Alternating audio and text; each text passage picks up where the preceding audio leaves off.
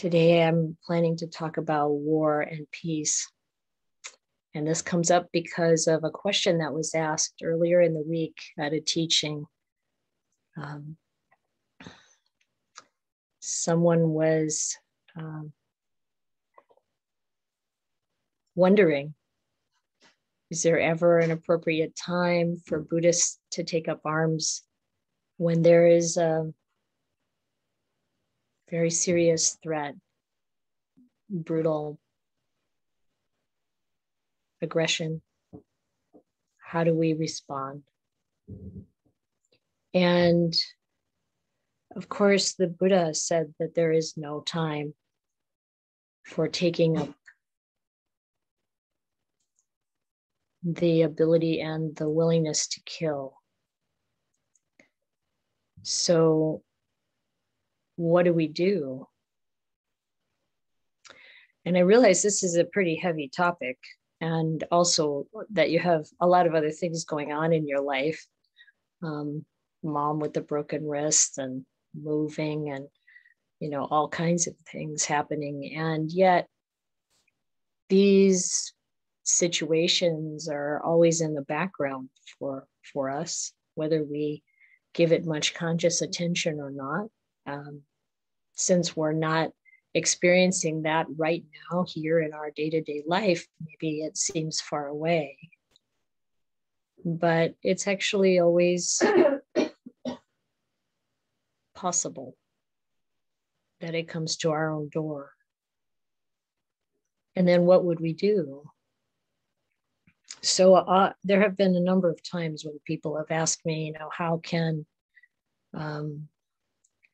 a Buddhist country like Myanmar have so much violence and aggression,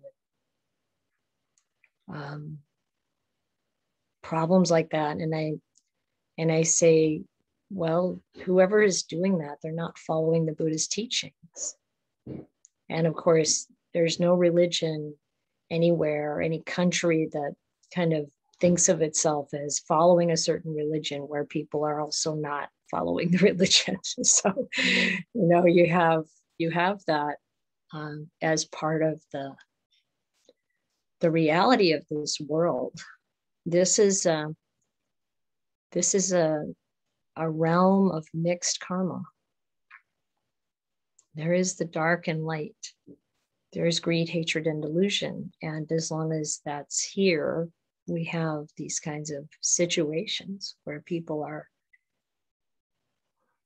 aggressive, brutal, immoral, following greed and hatred, and really deluded.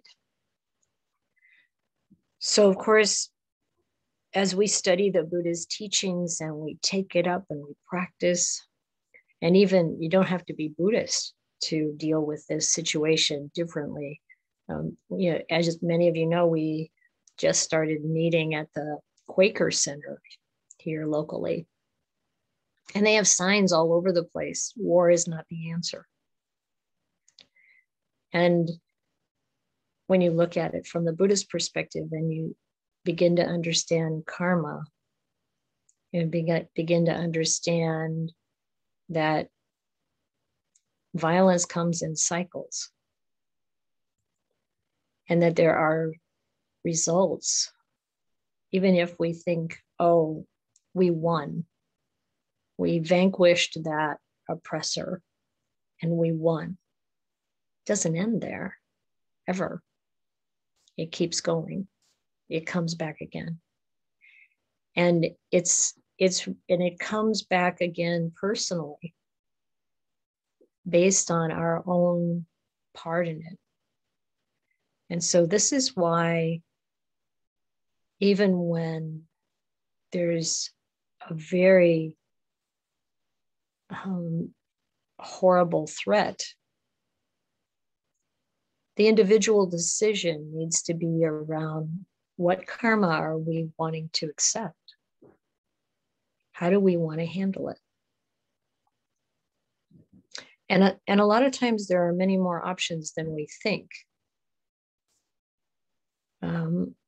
the stories that we are told from the time we are come into this world, about the hero.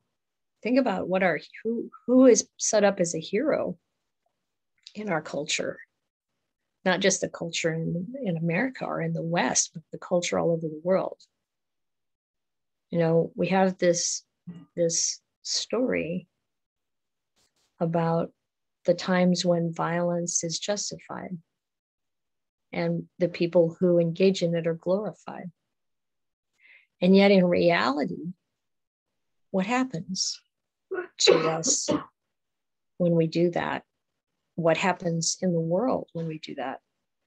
So all the major religions, as far as I know, have some statement like the Buddhas that said hatred never puts an end to hatred. Only love can do that. And how do you bring love into a situation where there's so much brutality? How do you respond in a way that puts a stop on that brutality without becoming brutal ourselves? So this is a question, of course, that people have been asking forever and coming up with various approaches. So there's a book that I read. At that time, it was entitled, "Is There No Other Way?" By Michael Nagler, who was a professor at UC Berkeley, who taught nonviolence and meditation, and he was promoting the philosophy that Mahatma Gandhi used. And this book, later released as, I think, The Search for a Nonviolent Future, really chronicles many of the ways in which people have resisted peacefully and had a huge impact on whatever is happening at the time. So understanding the results of our actions is part of what we do as Buddhist practitioners, trying to see into the future enough to realize what the result is. What's the result when I, speak harshly to someone? What's the result when I speak kindly to someone? What's the result if my actions have a mind of ill will or hatred behind them? How does that affect me? How does it affect others?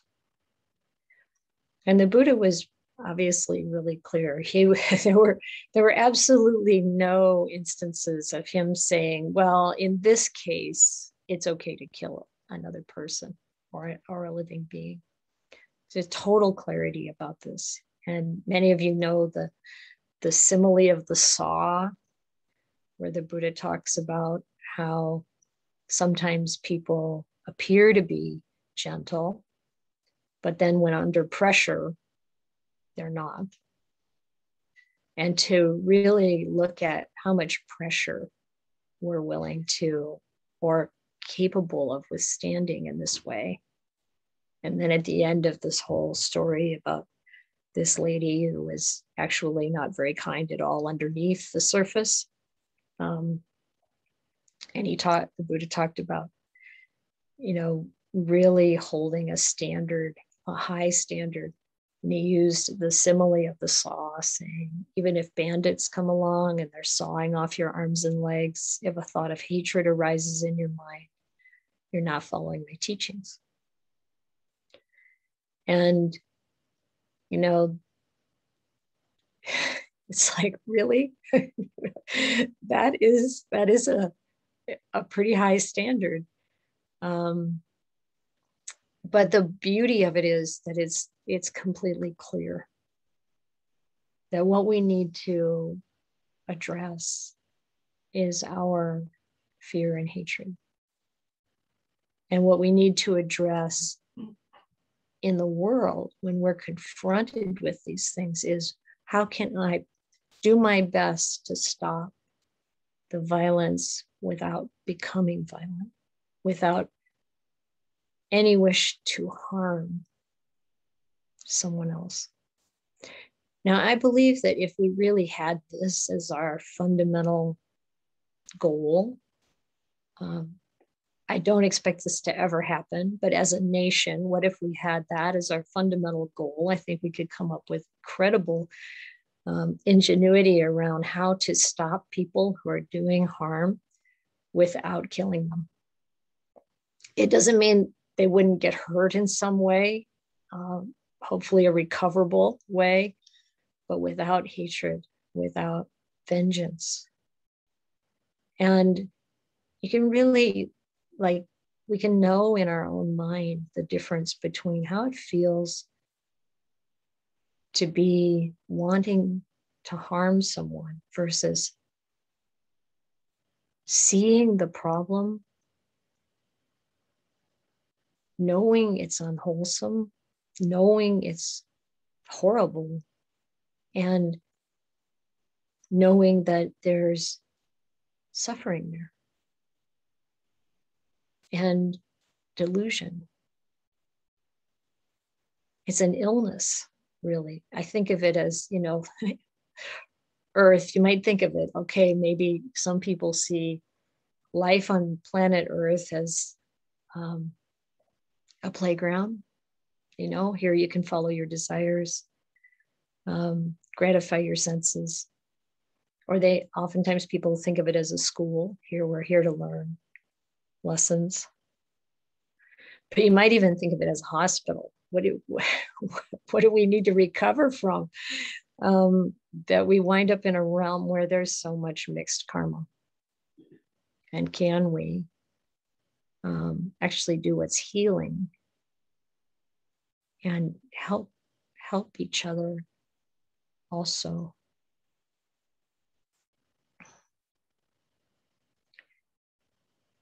So I think that there are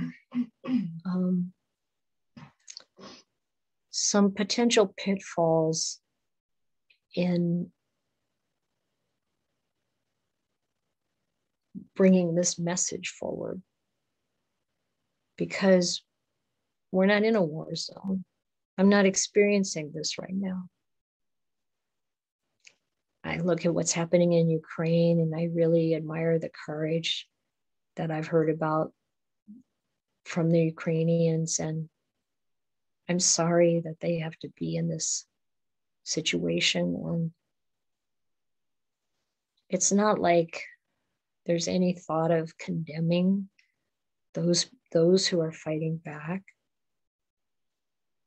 but there's a sadness for the karma that they incur in the process, and a hope that, you have a group like the Quakers who for hundreds of years have stood for nonviolence, helping the slaves escape through the Underground Railroad, and, I think probably being a very strong force in the kind of idea of conscientious objection. So in America, if people are drafted, if your religion requires that you not kill, you don't have to go to the service, that there is another way. But then how do we help further what's good and put a stop to what's harmful? How do we contribute to that? And there are a lot of ways. Reading Michael Nagler's books can really be helpful to understand it. And I'm sure there are many other sources describing this. And some of you may have heard this story before. I took my mom when she was, she lived maybe another year after this trip. I took her back to where she grew up. And it's also the area where I grew up. And she wanted to see the places where she had lived and the schools where she had gone and all those kinds of things. And And there are many relatives there. One night, my eldest cousin invited us over to his house, and there was a big surprise. All of the cousins and their partners were there for my mom to see after years of being in California, away from everyone back in Indiana and Illinois. And it was interesting because my cousins and my cousins' husbands were all growing up in that era, like, of the Vietnam War, and many of them went to the service, and they told their stories. One of my cousins was wounded, and one of the husbands, his name's Harry, he told the most amazing story. He said that he had enlisted kind of at the last minute before getting drafted, which gave him more options of what he could do with his military career, you might say. And he decided to become a paratrooper. So he was one of the guys who would be flown over the war zone and dropped somewhere to fight. And he didn't want to. And they were taking all these men over on a boat. So you have a couple of weeks to really think about what's going to happen. And he said he kept thinking about how he didn't want to kill anyone. He's a very, very devout Christian. He kept thinking that he didn't want to kill anyone. And he thought, with God, all things are possible. And so he gets to Vietnam and he is sent out on, the first mission, of course, really nervous, jumping out of this plane into this mountaintop. And he said the way they always did these missions is they drop men on 3 different mountaintops. And the other 2 mountaintops, when they came back, there had been a lot of fighting. And where he was, there was no fighting at all. They didn't even see anyone. And then it happened again. The next time they went out, the other 2 places, lots of fighting. Even though it was a different mountain, there's still no fighting where Harry was. And this happened over and over and over and over for dozens of missions. And he was even in this camp, in this place, for longer than the normal tour of duty, and still never saw action. And new men would come in and they'd be nervous, and then someone would say, "Hey, stick with him, stick with Harry, you'll be okay." And then there came a point where a new commander was assigned to this base, and he said, "Because of my coming, I'm gonna do something nice for you all, or I'm going to do something nice here. I'm going to give the person who's been here the longest an early leave. They can go home." And the person who'd been there the longest was Harry. And the men, over 200 men, signed a petition. "You can't take Harry. We need him. He's our good luck." Yeah, but actually he was shipped off home. And it just makes you think what's possible with enough conviction. What can we do to make a difference? I mean, how much difference did it make? At least he didn't have to kill anyone. But what if we all thought like that? Or many of us.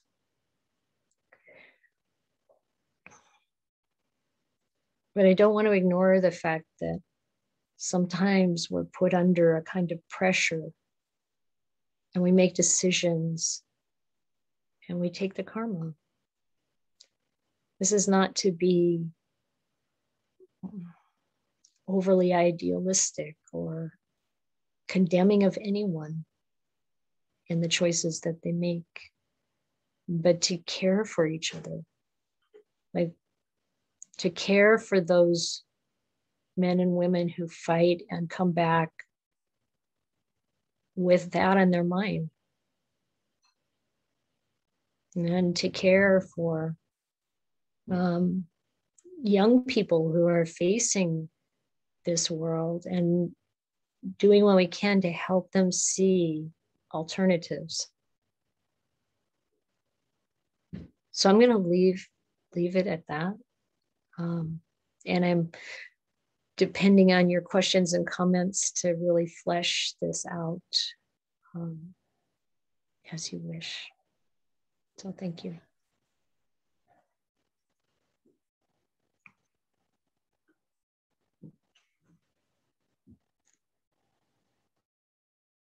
Yes, Paula and Phil.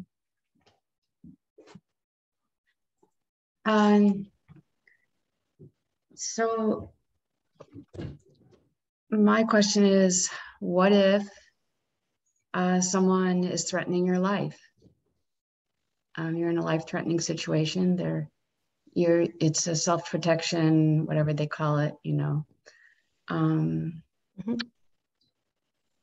Similarly, the saw. He's just talking about cutting off arms and legs. Obviously, that's life-threatening. You can maybe not have ill will towards that person, but do you protect yourself? Yeah, I think that's the biggest question I have. Yes. Yes, self-protection is fine. I was just talking with a very learned Buddhist about this the other day, and he said, I don't care about the house. I don't care if this is my land. That means nothing to me. I'm gonna try to run, avoid. Avoidance is a reasonable tactic. If it's something like that, like he's like, I'm not gonna defend my home. It's not mine anyway. But I will, get away if I can get away. It's also okay to fight back. It's okay to try to stop someone, but to try not to kill them. It's like, it's okay. If you hit them, if you throw something at them, just try not to do it in a way that's going to really, just stop them. If you need to turn the fire extinguisher on them or whatever, but not with a mind of harming, just a mind of stopping them. And if you can stop someone, that helps them too, in a way. They don't get to follow through on their bad intentions. So yeah, it's okay to defend yourself, but try hard not to really do long-term damage, It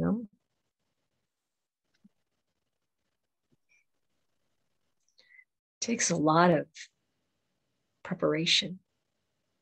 And I think about the monks and nuns who were tortured in prisons, and I've heard that under a lot of testing later, when they were focused on maintaining their compassion. That's what they said was the most important thing. They didn't want to lose their compassion. And when they were doing that afterwards, with all the kind of investigation into how they were, no PTSD. So, but it's something we can do to train ourselves.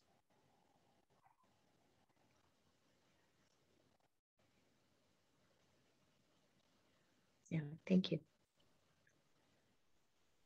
Kate? Yeah, thank you. I so much appreciate your remarks and raising this up as a topic. It's something that I've thought about a lot over my lifetime, because I was a practicing Quaker for most of it, and I'm still on the books as being a Quaker, whatever that means. And this testimony, the peace testimony in Quakerism is, as you said, it's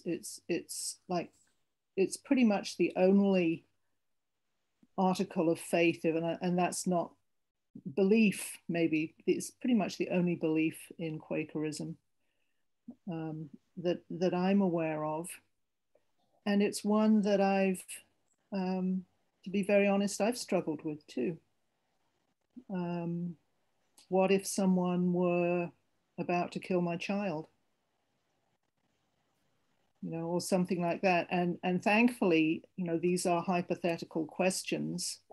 And at least for me, they're hypothetical questions. Nobody has tried to kill my child. And so I haven't been put in that situation, but it doesn't prevent me from reflecting on it and situations like it. And when I came into Buddhism about 20 years ago, I still carried this question with me. And I came across this distinction that you make between ill will and anger and hatred, and then committing an act of violence. And on the other hand, you know, not coming from a place of ill will or hatred, and then deciding to take on the karma, I think is absolutely crucial. And I came across a story in a Mahayana sutta that you probably know of about the pirate. And the pirate, so the story is that there are 50 bodhisattvas on a ship. This is, of course, a Mahayana story, and a thief, a pirate. And the captain of the ship reads the mind of the pirate and sees that he's going to kill the 50 bodhisattvas so he can take the ship. And to prevent this, the captain kills the thief, as it's the only way to prevent this from happening, or that's what the story says. And the story concludes that, you know, the motivation for the captain's act was compassion, so that the thief would not suffer the bad karma of killing the 50 bodhisattvas. And, you know, I wonder about that. I don't have any answers, and, you know, I don't suppose I ever will unless I was in the situation of being the captain or something like that. But I don't know, this is I think this not coming from a place of anger is really critical. So there's another piece that's really critical, and I'm glad that you brought this forward, because this is one of the reasons that we really here at KDV are dedicated to the early Buddhist teachings, because the Buddha would not agree with that story. Yeah. And the reason is because the Buddha really understood karma. You don't take on this karma of killing, knowing about karma. You wouldn't touch it ever. There's nothing worth breaking those 5 precepts, or those first 4 for sure. If you understand karma, you'd rather die. You'd rather anyone die than take on that karma. So it's like death isn't such a big deal. We're all going to die anyway. Even if someone was going to kill my child, of course, I would react. I would try to stop that. I would put myself in front of that bullet or whatever it is. Like those teachers in schools, just taking in the reality that when you're a teacher in school in America these days, you really are faced with this possibility. And when you understand karma, you know that if I'm not an arahant, there's going to be another round. And this is going to come back. And like I said before, violence comes in cycles. You see the movie, and the movie ends, you know, there's this evil that happens, The hero kills the perpetrator, and then the movie is happily ever after. There's no happily ever after that. It comes back. It comes back in very real ways. That person's people, that person's brother, that person's whatever. Not only that, it's in your mind. This heinous act is in your mind. There's no happily ever after there. And this is samsara. We're never going to sort it out here. It's never going to be peace on earth because of greed, hatred, and delusion. So it's better to die than to kill. If someone comes along and robs you and kills you, that's their problem. It's not your problem. If your mind is pure, you go to that purity. There's no other way. Only if you believe in rebirth. I'm sorry, what, Paula? Oh, sorry, I didn't know I was unmuted. I said, only if you believe in rebirth. Well, that's I'm glad. I don't know who unmuted you, but yeah. Well, if you understand karma, you understand rebirth. No doubt about it. But see, we fall into these dilemmas before we understand karma. Mm-hmm.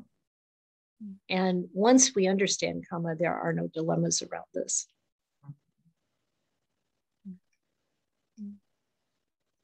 Thank you. I really appreciate that clarification and that perspective, distinguishing the Mahayana from the Theravadan teachings. And you also have to distinguish some of the Theravadan teachings from not from Mahayana, but from early texts, because Theravada has also added a bunch of stuff after the Buddha's time. And whenever it's useful, this is not to condemn, all of the stories and the things that have come after, but we have to look at whether they accord with what the Buddha actually taught or not. If they accord with what the Buddha actually taught, they can be helpful. So just to be clear that every tradition has this kind of, what do I want to say, commentarial creep. It creeps in, it gets bigger. So it's up to us to really pay attention to the scholarship that verifies what the Buddha actually taught. And there's tremendous confidence in it because of the evidence we have. So there's evidence at the scriptural kind of scholarly level, and there's evidence in the heart for those who are developing on the path. We have a growing sense as we develop of what is the truth. Thank you so much. Thank you. You're welcome, Kate. Linda. Yeah, I also really appreciated your comments. The question I have is where does intention enter into this? And I was thinking about self-protection, and if the intent is really to stop it, but in the process you end up killing. Intention has a really big part because it reflects the level of purity in the mind, and that's hugely important. So our intention, and we want to be sure we're honest about this and not just like covering something over. You really want to get rid of some pest, and you put the poison there saying, oh, it's going to deter them, but actually it kills them. And at some level, that. So, it's like you have to be clear and we have to be honest, but the intention really matters. And even in the Vinaya, when, if a monk or a nun intentionally kills another person, they can't be a monk or a nun anymore. You're so far away from the holy life at that point. You're not living in accordance with the Dhamma. But if you accidentally kill someone, it's not an offense because you didn't intend it. And the intention is a huge part of it. So, it's really, really work with the mind. It comes back to, me in Thailand, I was mopping the floor by hand, and I sweep my hand through this area, and I see after my hand is swept through that I killed a spider. And I thought, oh, maybe I'm not being careful enough, slow enough, looking carefully enough. And it happened that I had an opportunity to meet with Ajahn Liam. And he asked if I had questions. And I thought, well, this is like Buddhism 101, but this is the question in my mind. So I asked him, and he said, you have to look at your intention. That's where it counts. So is my intention to go fast so I don't see the bugs? That would be a bad intention. Is my intention just focused on, I'm going to get the floor clean? It's not my intention to hurt anything. So the purity of the mind, really, what is purity of the mind? When is your mind pure? When your mind is full of metta or compassion or equanimity or appreciative joy, there's no room in there for bad intentions towards anyone or anything. If we really understand karma, we know that that's the most important. Having that pure mind is more important than whatever else we might try to achieve. But it's in your examples, it's clear. But to me, in the example of where say self-defense, there is some desire to use some amount of force to stop whatever, the assault or whatever's going on. So there is a certain energy, I would imagine, in that direction. So I guess. Look at the example the Buddha gave to Prince somebody. I'm forgetting his name, but the Buddha said he had this baby laying in his lap. You might know this story. And the prince was talking to the Buddha about saying things that are harsh. And the Buddha said, if this child were to get hold of something and get it stuck in its mouth, what would you do? You would, he said the prince said what he would do. And if he couldn't get the thing out of his mouth, he'd dig in with his fingers and he'd pull it out. Even if he drew blood, he'd get that out, right? We got to have that same kind of intention. He's not going to use the kind of force that's going to suffocate the child. He's going to use the kind of force that really helps to relieve this. I mean, we've got at least one physician here. You have to do something. Sometimes you have to inflict a certain amount of pain, but it's not your intention to inflict pain. You're fixing the situation. If we can really keep that kind of purity, what does it take? It takes letting go of this attachment even to my own body. We have to let go of the attachment to whatever this perpetrator is going to be damaging. It's a tall order, I get it. But this is where we're headed with the practice. And we have to be willing to go there. We have to be willing to head in that direction.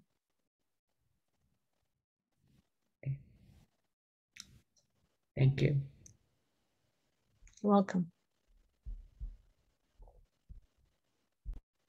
Karen? Hi.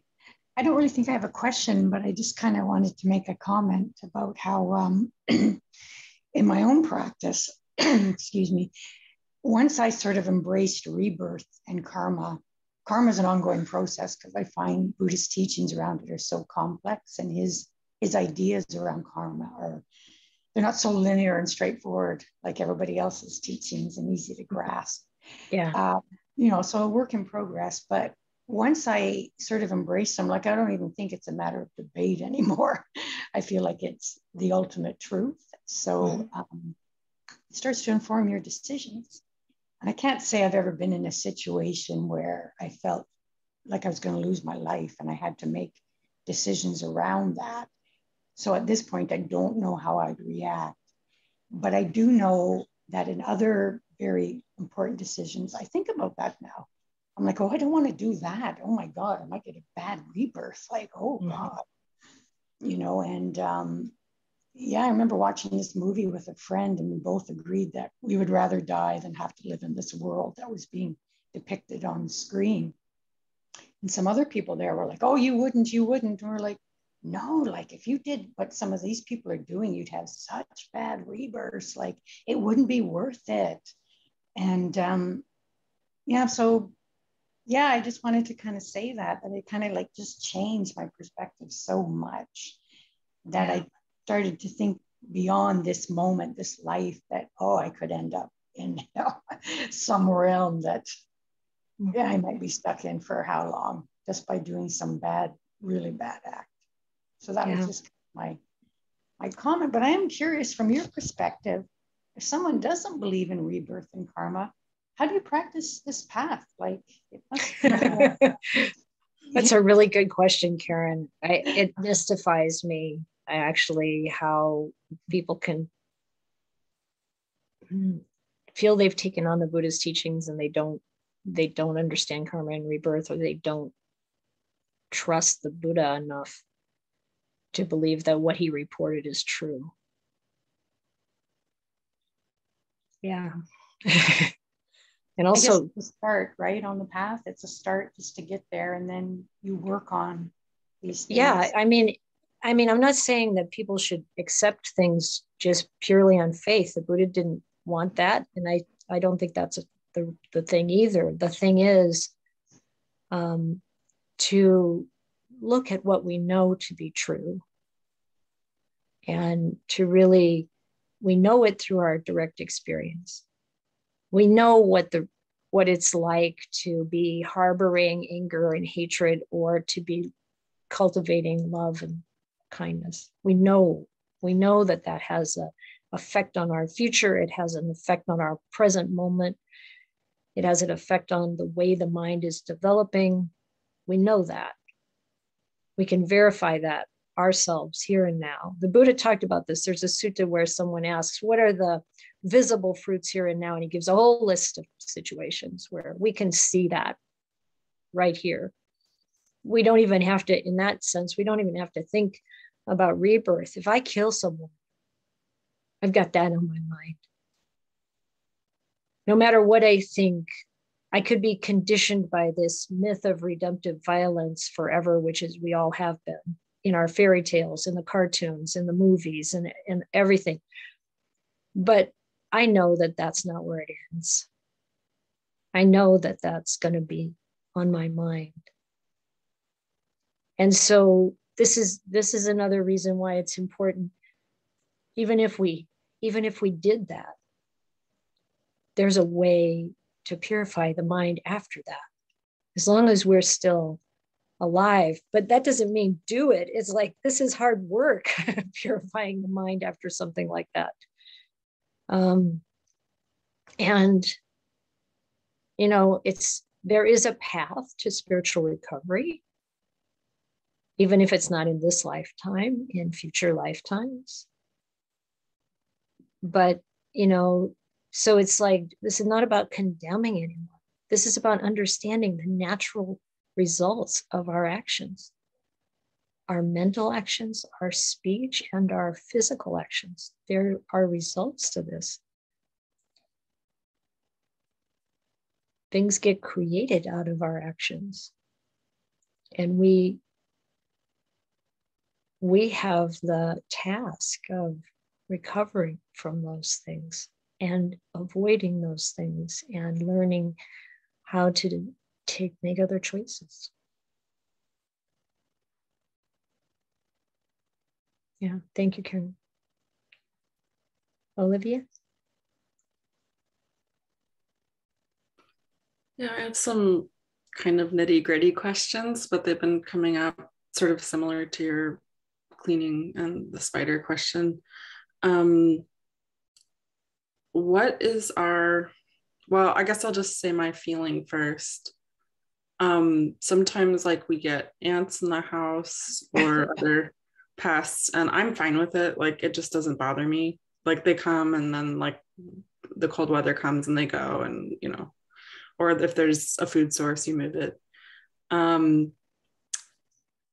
Sometimes my husband wants to put down poison, and I express my opinion, but I don't, you know, I could like completely stop him. Like I would have the ability to kind of lay down the law and just say no, but I also don't know if that is my duty or my place, like to stop someone else, because I believe that it's their karma if they choose to do that. However, I feel I feel guilty. Like I feel like there's a part of it that's me. If I had the ability to stop it, it does feel like it's partly mine.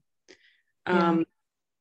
And I think there's a similar question around paying other people to do. Like I don't think I could do that. Paying someone to exterminate, you know, kill animals, or to me that still feels bad. Like that doesn't really feel like it's not my, I mean, maybe it's not my hands, but it still feels like my karma. So those were two cases that I wondered about. And then the third one is like when sometimes I'll sweep up the spider webs and there are like egg sacs. And I don't know what the like where the point of life is. Like if there is an egg sac, you know, do you have to carefully kind of move that to a new location, or is that considered like not life yet? Yeah, I know these are nitty gritty, but it's sort of just, they've come up for me recently because we've been doing a lot of cleaning, and I think the best answer is look at what would clear your mind. Look at how you can, because there's no pat answer here that's gonna like, you know, that's gonna serve you for the rest of your life. What will serve you for the rest of your life is figuring this out. And what does it mean to figure it out? It's like we keep reminding ourselves that living beings want to live and they don't want to be harmed. Just like me. And we look at that, and then we look at the situation and we decide what to do. And don't forget the power of like chanting and blessing and talking to living beings.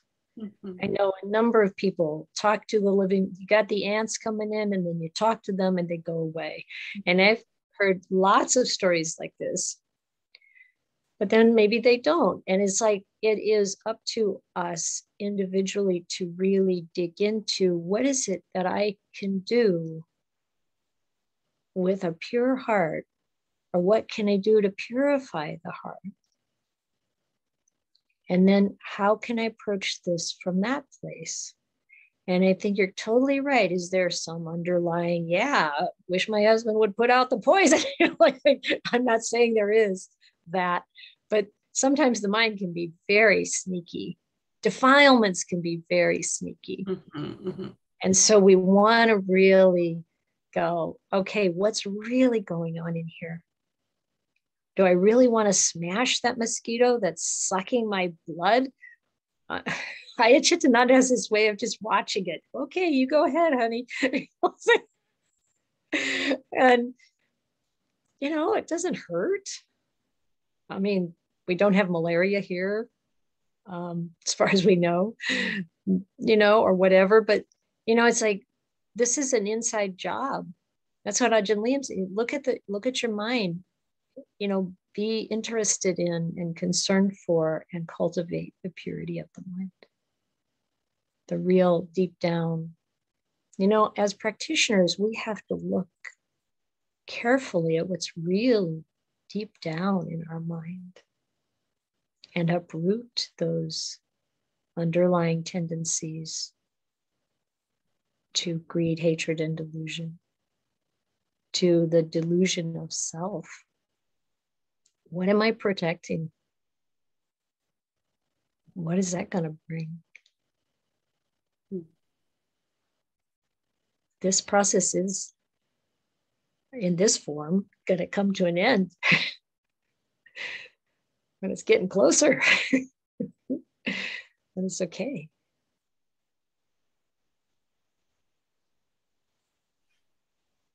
Yeah, I can see how even me like asking you for these like really detailed rules is like kind of like looking for an out, or like, and it's like, if I know this isn't feeling good, that's enough, right? Like I can just follow that. Yeah. We want to be continuing to investigate inside to know the shadows are, and to cultivate those activities like chanting. There's this chant that in our chanting books for this tradition, all beings, 2-footed, 4-footed, many-footed, all creeping things, all flying things, all whatever. I love you. I am full of metta for you. Please go away.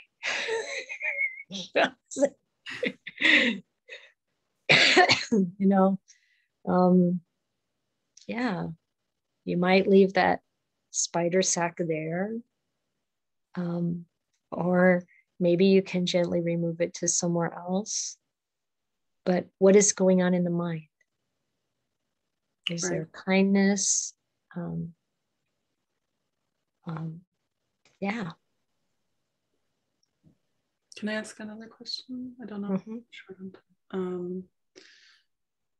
I still feel sad and like remorse for when I was in science, and in science we worked with animals, mice. I definitely didn't like it at the time, and there was like there was not bad intention. Like I would talk to the mice and be like really sweet with them and everything, but we still had to kill. And I feel like I know that once you've acknowledged doing wrong and resolve never to do it again, like that is but I still feel like the karma playing out just in my like periodic sadness or like some dreams. So what's helpful probably is make some merit and dedicate it to those living beings. And this is a very potent and positive approach to the things that we've done in the past. We've all done stuff, but we need to let it go. The more we hang on to it, the more we perpetuate that karma. Ajahn Ganha said, this is important. This is not just, me suffering by myself here. We want to recover from those experiences by bringing in more metta, more karuna, more generosity.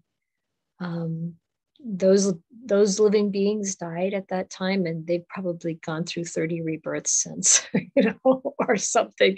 And so, really share that merit with them, and may they be uplifted by that. Okay, that's really lovely. Thank you. You're welcome. Cynthia? Yeah, you're on mute. Okay.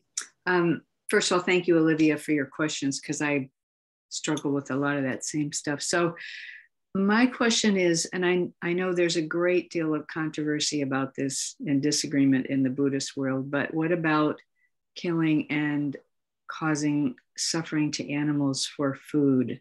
And I know one of the arguments for the monastics is, well, you live on alms, you have to eat, what's offered you, but that doesn't apply for us lay folks. And I just, it baffles me that people can say they're following the first precept and they're causing terrible suffering to animals and killing them. I just interested in your take on that. Yeah, well, just to be clear, I mean, of course, you've probably heard me say this before, and if you've been reading the Buddhist teachings, you know this. It's like Cynthia said, it's not really against the first precept to eat meat because it's a different karma. And we would know that really right away if we had to go kill that animal ourselves. Many of you, I think, would have that experience of, ooh, I don't want to do this. And, growing up on a farm, you're kind of like taught to kill.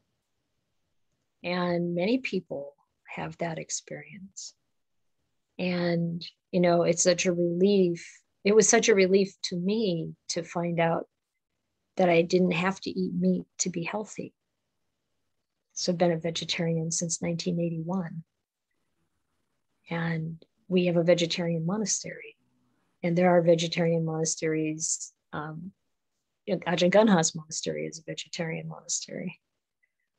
And so there's a teaching there to, hey, we could either eat no meat or much less meat. But there are situations when people live where that isn't enough to really sustain them. They don't have the protein available that we have available. So, it's great if you're in an affluent society with a lot of options. But if you're not, it's bad for the person who's doing it. The Buddha said, don't be a butcher. It's a wrong livelihood. But if you're paying the butcher for the meat, that's not so great either. So the rule of thumb is be conscientious about why you're doing it. If we're eating for pleasure, or are we eating because you happen to have a condition in your body that needs to have a certain amount of that kind of protein, just know why you're doing it and do it as little as possible. And that's really the way to a pure mind around this. If we're just like not caring at all, not looking at all where our food comes from, there's a whole area of blindness there. And, it's also there's some blindness with the very staunch position on the other side of it. I've met some really militant vegetarians, cruel on their own side, and that's not appropriate either. So we can really look at our own choices around this and our own behaviors and our own mind. Am I eating this conscious of where it comes from?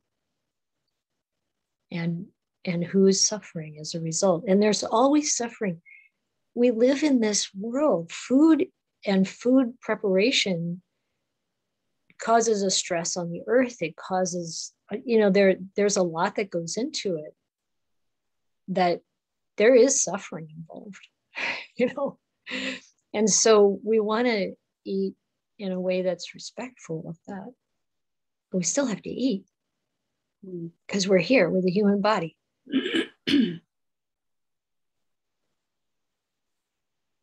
So that's what I would say. Kindness all around. And again, it's like, try to avoid taking up the worst of the karma. It's like, yeah, don't take up being a butcher as your livelihood. So how is, I mean, a lot of what you're saying makes total sense. I mean, I certainly don't fault Tibetans who live up where they can't grow anything and people that have medical conditions, but how is everybody else? Yeah, no, but how is well, you say don't be a butcher. I mean, that's part of something that's not livelihood, but how is eating meat that someone else has butchered different from paying a hitman to kill somebody you're pissed off at? I mean, that's an honest question. How is it different?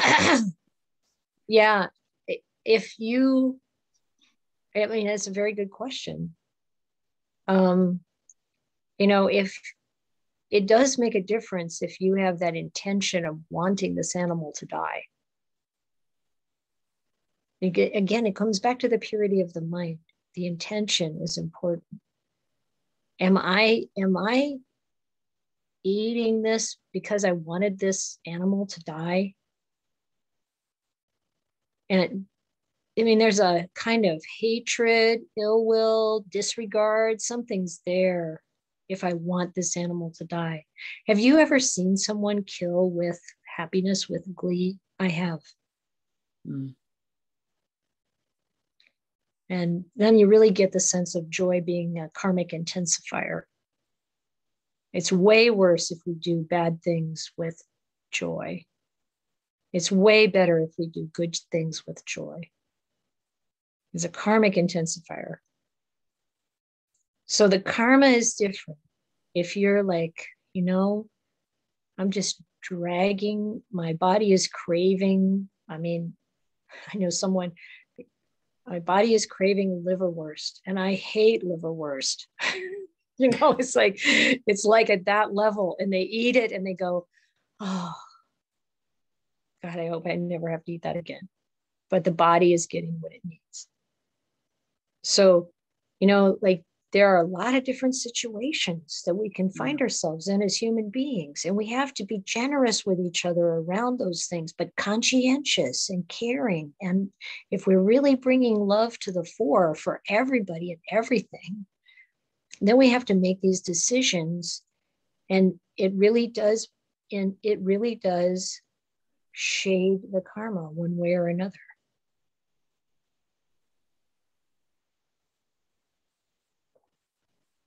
Okay, thank you. You're welcome. Yeah, Paula and Phil.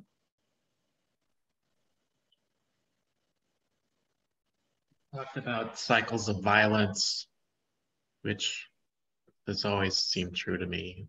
It's another thing that just seems self-evident that you say.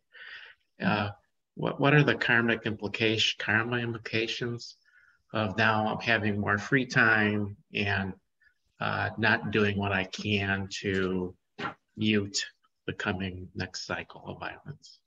To dial it down to. There's no karmic implication of that. You're not making karma by not doing anything. I mean, if it's in your mind that you should be doing something, then maybe there is something you could do.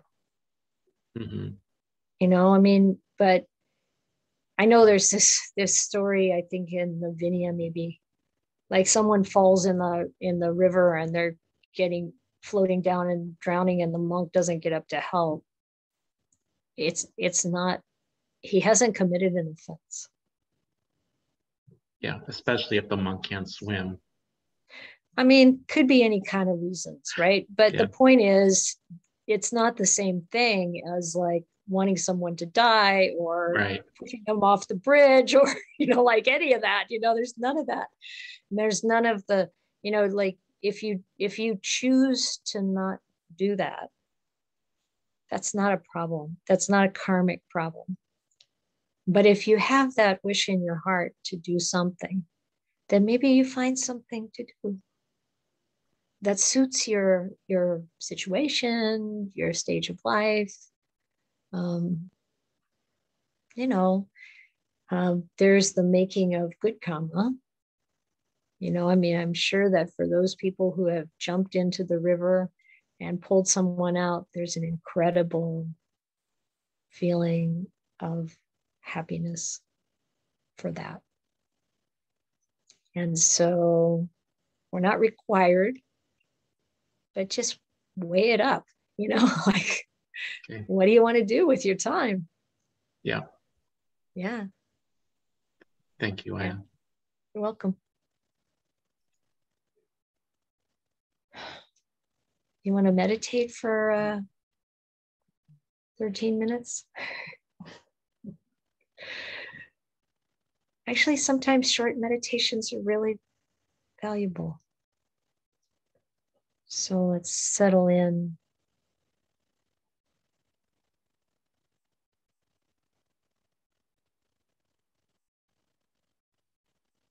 Find a comfortable position.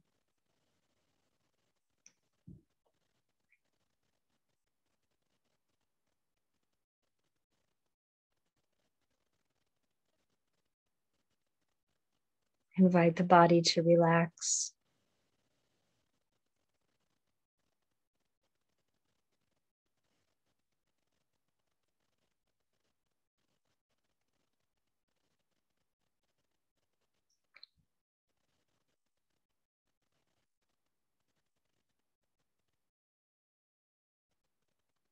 And in order to help the mind settle, especially after reflecting on such serious matters,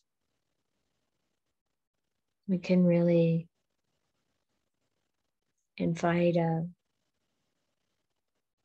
thought or two of gratitude. We can be grateful that right now we're safe. Right now, we don't have any immediate choice before us that requires all of that discernment. And we can be grateful that we have this opportunity to really hear the Dhamma, reflect on the Buddha's teachings, all of his encouragement to live from a place of generosity and kindness, to have wisdom, to know without doubt what's good and what's bad, what's wholesome and what's unwholesome, to never cover over the unwholesome as if it was all right, to see it for what it is, and to see the beauty of this life for what it is.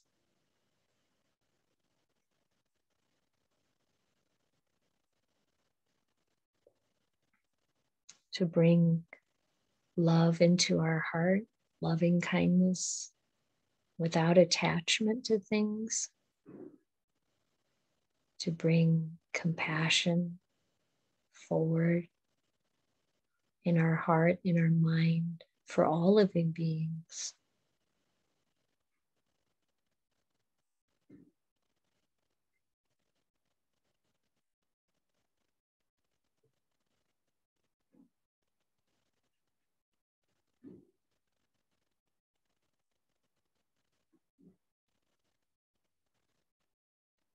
And to bring equanimity to the mind,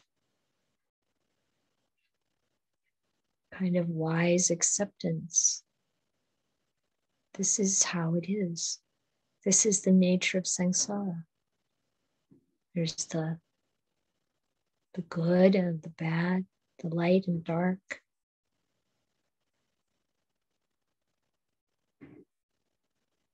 And we have this beautiful opportunity to increase the light in our own lives, in our own minds.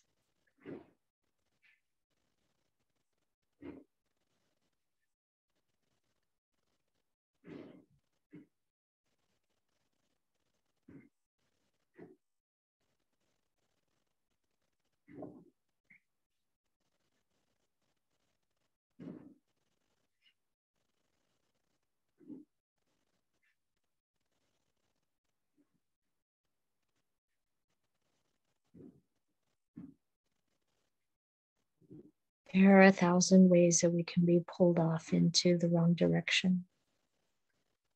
Irritation over anything that comes along, hatred, animosity, jealousy, anger, fear. But there is also 1,000 ways to incline towards what's good. Truth, the Dhamma, the beautiful generosity of the Buddha and of the people around us. We all live based on the kindness and generosity of others. Every one of us. That's how we survive. That's how we live. That's how we flourish.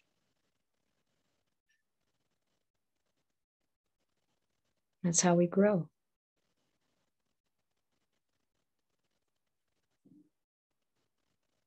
We train ourselves to see things as they really are, accept that reality, and cultivate the good in our own mind. And then that naturally overflows into our speech and into our actions, into our decisions, into the direction of our development. This is how we rebuild our character, how we pave the way to our next existence.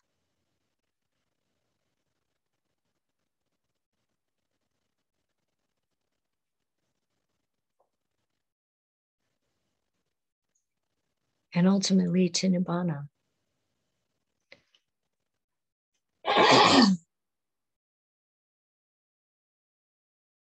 Not a place, but a realization, a deep understanding and knowing that puts the end to all questions, to all doubts.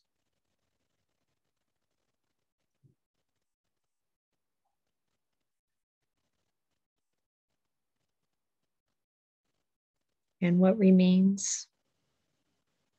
Kindness.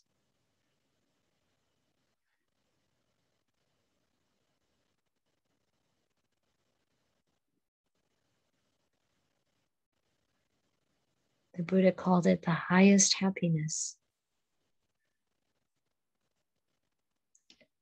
Peace.